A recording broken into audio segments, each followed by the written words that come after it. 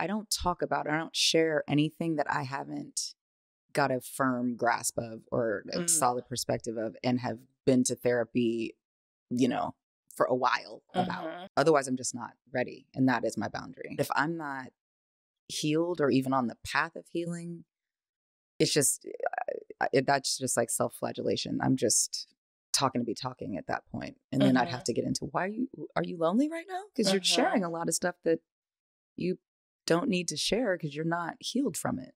Right. So you're not even offering a solid perspective or for how someone else who might be experiencing something similar, how they can get to the light. Like you're not offering anything. I think for me, my comfort and my peace lies in being able to be a source of light for other people who are immersed in darkness. Because I've been in a lot of darkness for a lot of different reasons.